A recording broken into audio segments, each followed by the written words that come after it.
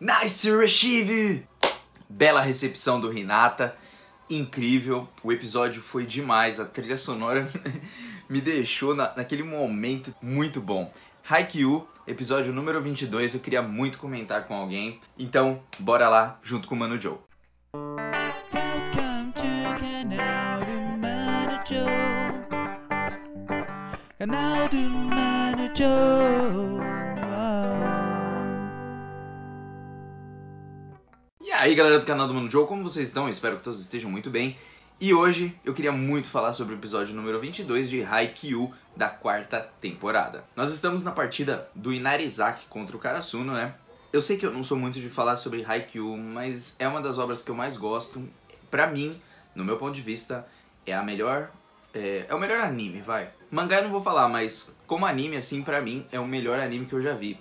Em questão de trilha sonora, aberturas, encerramentos, música, personagens, história, tudo. Tudo. Pra mim, Haikyuu é o melhor de esporte. E bom, o que foi esse episódio 22, cara? 22 da quarta temporada foi incrível. Hinata foi o cara, assim, da partida. Eu já tava sentindo falta dele aparecer um pouco mais. Ele ainda não tinha aparecido direito nessa partida contra o Inarizaki. Tinha feito ali algumas jogadas com o Kageyama, mas nesse episódio ele resolveu voltar à ação, substituir com gosto o Nishinoya e mostrar que o bicho não só ataca, como também defende.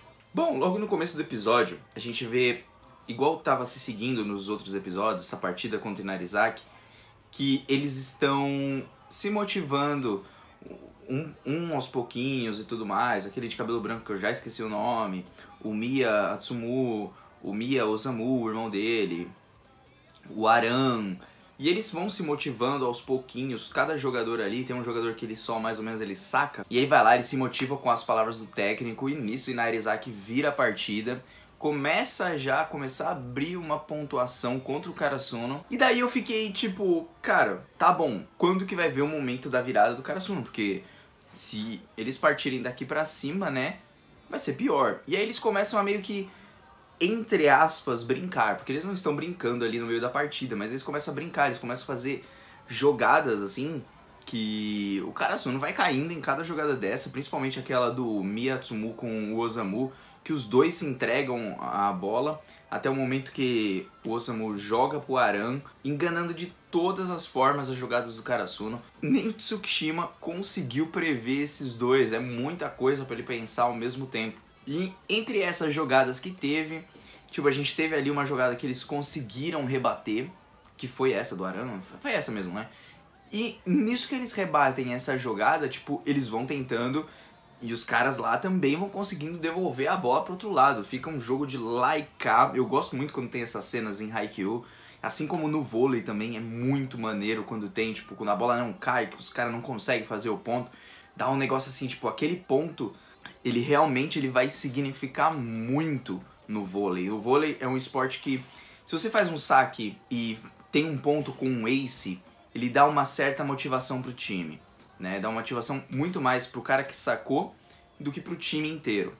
Quando o time inteiro trabalha essa bola e vocês conseguem ir voltando a bola e fazer uns pontos depois de demorar bastante tempo para fazer um ponto, o time ganha muita motivação no meio do jogo. É isso que acontece principalmente ali. Percebendo isso, o técnico fala, a gente não pode perder essa bola. Essa bola desse jogo, mesmo que a gente esteja na frente agora, ela pode significar uma motivação pro time adversário e eles conseguirem vencer a gente. E se liga só nisso, isso vai acontecer. Os caras vão trocando de um lado pro outro e tal, e vai. Pum! Karasuno acaba tomando o ponto. Quando eles tomaram o ponto, eu fiquei super broxado, cara. Eu brochei na hora, eu falei, mano, não, peraí, como assim? Mano, eles levaram um ponto, mas eles batalharam tanto. E ali eu tava com a emoção de tipo, pô, mano, quando que eles vão conseguir fazer alguma coisa contra o Inarizaki? Eles já estavam tentando há muito tempo, tava aparecendo os outros caras do time, os reservas estavam entrando, estavam resolvendo. O Tsukishima não tá numa boa partida, e não é porque ele não tá numa boa partida que tipo, ele tá mal e tudo, ele tá bem, só que ele não tá conseguindo fechar os dois irmãos, os dois gêmeos ali são muito fortes.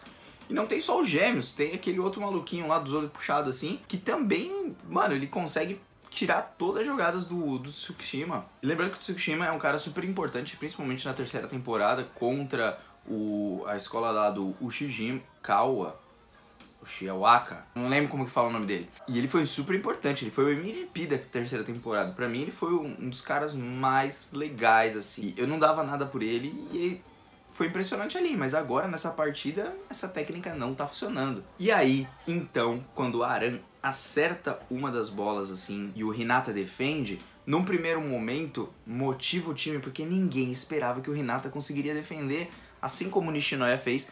E outra, nice retrieval, boa recepção, uma boa recepção. Não foi simples, eu consegui devolver sem querer, a bola não bateu na cara dele igual das últimas vezes, ele conseguiu receber mesmo, conseguiu visualizar a bola. Isso dá uma motivação enorme pro Hinata. Só que o Hinata, ele é diferente de todos, né? Então, quando eles vão pra se juntar e tudo, porque eles pedem tempo, quem é que motiva? O Hinata, porque ele conseguiu defender. Aquilo tira o peso das costas de todo mundo. Putz, mano, a gente não conseguiu mesmo assim marcar o ponto. Isso dá muito mais motivação pra eles continuarem pra cima da partida e termina o episódio.